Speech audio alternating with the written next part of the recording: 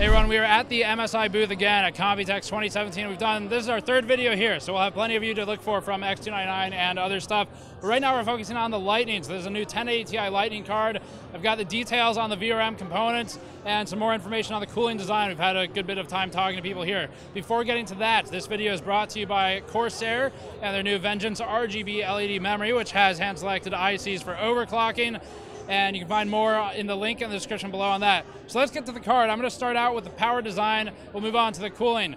For the power design, they're using a 14+3 setup. It's all IR control components. So again, this is a trend for this year. We're seeing international rectifier in basically everything right now, motherboards and video cards alike. So for the IR components, they're using 3570B and 3595A for the controllers. I don't know the switching frequency of the MOSFETs to the full detail just yet, but that's what we have to start with.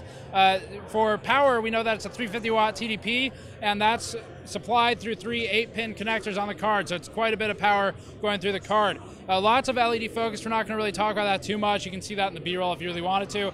But for the cooling, there's a few interesting things to talk about. One of those is on the backside. So you can see here, there's actually a copper heat pipe running through the length of the card. Now, to get the full extent of this, you wouldn't really want to test it in an open air bench with no air cooling, of course. You would want some kind of fan blowing on that, otherwise it doesn't do anything.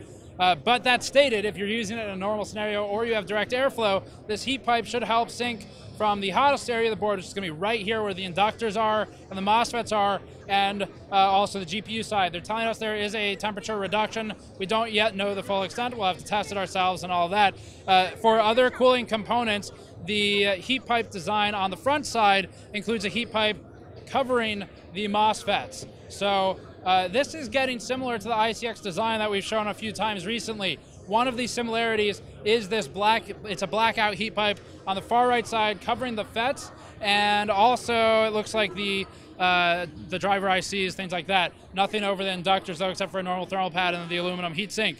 So that's the heat pipe there. They also have some extra surface area in the form of aluminum fins protruding from the surface of the base plate. So that's something that we would call pin fins from EVGA's design.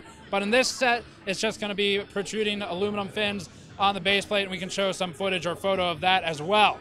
That covers most of the cooling solution. For heat pipes under the cooler here in the main GPU and power component cooling area, it looks like there's about 1, 2, 3, 4, 5, 6, looks like about 8 or 9 heat pipes, plus one here and one on the back side. So again, 14+3 setup. I think that pretty much covers all of the stuff on the Lightning card, other than the LEDs, which we can talk about separately.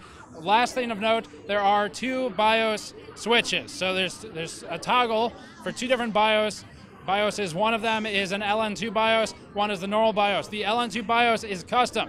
It does not have the same voltage limitations as the main BIOS. So if you're actually doing LN2 overclocking or using exotic cooling, then it would help with that. Also give you some redundancy in case you screw something up. So that covers the MSI Lightning. We'll have more information in the article in the description below, as always, including release date, more information like that.